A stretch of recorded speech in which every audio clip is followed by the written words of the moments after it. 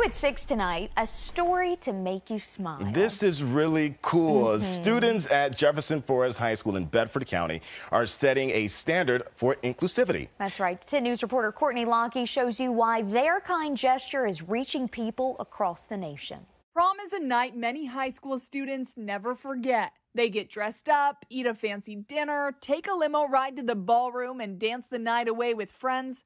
And of course, crown a king and queen. A few students were like, Zane Wales for prom king, and Anna and Zane have been dating since middle school. So wherever Zane is, Anna's there too. So it's fitting for both of them to be prom king and queen. Anna. You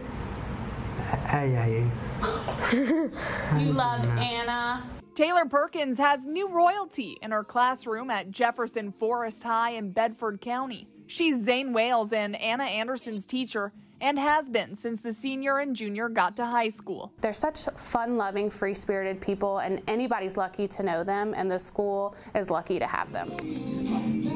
The two, who love to groove, had no idea why they were being pulled from the dance floor at the Virginian.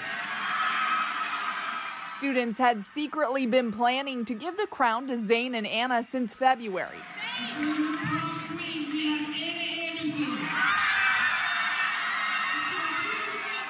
And the moment had finally come. The king and queen are still celebrating.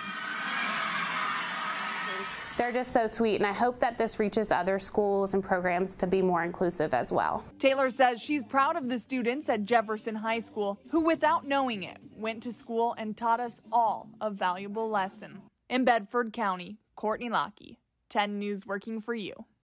Congratulations. Really? Oh, so excited So for them. excited. Royalty, Anna and Zane, of course, they feel like movie stars and probably even royalty king and queen. Oh, yeah, and it's no wonder because they've been featured in People magazine, and a national TV network is coming to interview the royal couple this weekend. So Congratulations.